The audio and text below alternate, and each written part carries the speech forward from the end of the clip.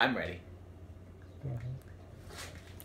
This is The Shadow over Westminster. Stina and I have been waiting to get this game for the past year and a half.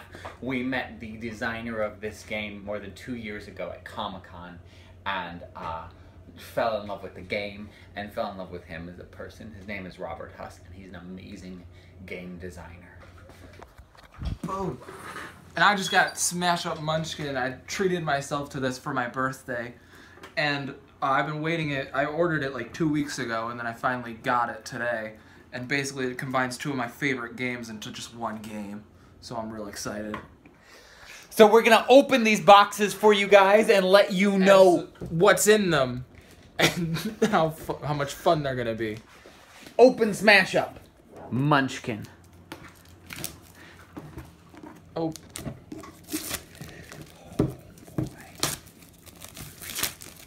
There we go.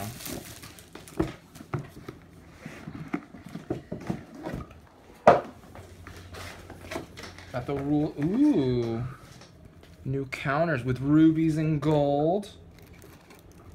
What are these? And then they got the 8 cards, and then there's monster cards, base cards, and there's other things in here. Let's open more.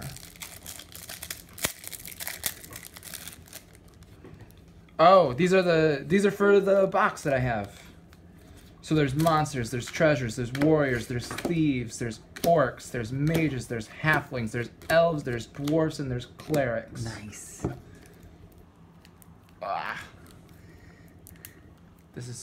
Opening these is so not difficult. Ooh. I love the art on all of these things. Is the artist Steve Jackson? Or the I guy think that they're makes each the stuff for Steve Jackson, John Kovalik or something?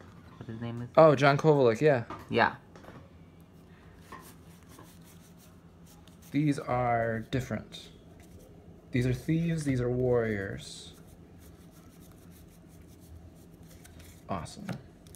And then we got... Well, they can't be... They're mages instead of wizards because there's already wizards in Smash Up. And then orcs.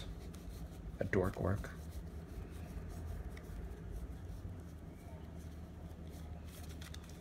And next one, elves. What's with elves?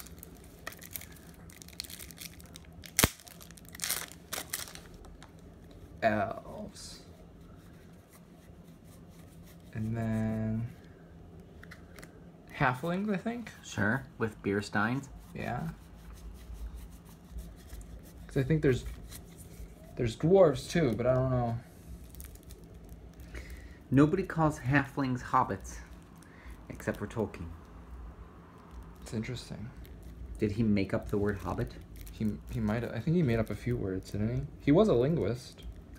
Yeah, but I mean, but hobbit seems like an English word, whereas obviously the Elvish words that he uses are part of the language that he made up as a linguist. I don't know that hobbit is. Cleric. But I don't know that it isn't either. Right.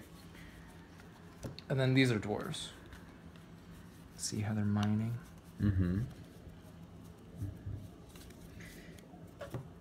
How far back does the idea that dwarves are miners go? Snow White has it. Snow White has it, which was Snow White Hans Christian Andersen, or was that Grimm? Or was that someone else entirely? It seems Grimmish. And are they miners in the Grimm tale, or the whatever tale, or was that a Disney edition? That's a very good question. These are treasure cards. And these are monster cards. Oh, that's a purple hippo. But it's a hippogriff. This is crazy. It's like Smash Up and Munchkin rolled into one. Which I think is the point. Right. These are cool. Alright. Alright. I think that's it in here. Take the camera. So we'll probably play Smash Up Munchkin first. before, to give us some light entertainment. Right. Before we dive into the deep and disturbing world of the Shadow over Westminster mythos. This is a co-op game, mostly, except for potential betrayers. Hey, look, there's an image. Can you see it? Yeah, I see it. It's like a monster in the clouds. It looks kind of like a werewolf, which makes me think that it's really a gentle werewolf. Fun note, Stina and I kickstarted this at a level where we got to write some things, and I helped him edit this. And I think, look, it's a thank you. I got a special thanks. Oh, Brendan, you got a thanks in the games. I did. Here's the game board, which opens like that.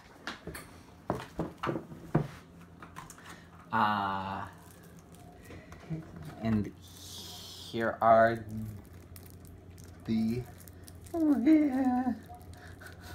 research, the base cards, I'm guessing. Oh, there's those. I want to find the cards that I wrote. Oh, and so there's the artifacts and whatnot, and the personal case logs. Mm-hmm. And here's the cards with the backings that are like this. We wrote. That's what we wrote. There's the advanced technique cards. We wrote one of these. Ooh, that's the one that I wrote. I wrote that one. There it is. Sheep mauled, no leads yet.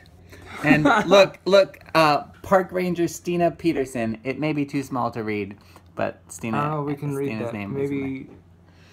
Anyways, so there's a different story on each card. These were all written by Kickstarter backers. Look at that! Look at that! Oh, I'm excited to read them all. And then there's the other card game pieces. Some darkness tokens, and then these are all molded different figurines. Stina will, I'm sure, claim the purple one, which I would have claimed, except that she always gets to play purple, so I'll probably be playing green. Though really not, because we'll probably play all of them because they're different characters in the game. And we want to play with all. Kind of like Betrayal. Yeah, where each character has a different thing. Each character has a different color. And Here's each character has a different both the Cataclysm cards and the character cards. Oh, okay. I don't want to open things in an efficient fashion. You got it. I trust in you.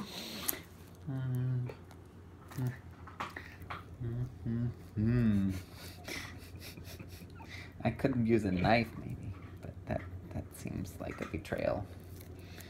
At House on the Hill. No, there's got to be an easier way. Don't tell me I need a knife. I refuse. You don't need a knife. Oh, you can do it. You got yes. Yes, there you go. I'm so proud of myself for not needing a knife. I just bent one of the corners, but not a lot. Okay.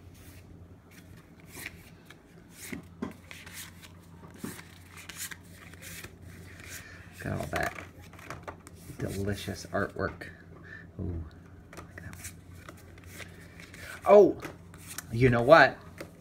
I should ask him where it is. But we also, it wasn't in there too, was it? No. We get a print of one of the images of one of the characters. But it's not in this box. Yay! Yay! Kickstarter backing things! I'm Brendan! I'm Doug! This is Belmont! And we're all gonna play these games today! Yay!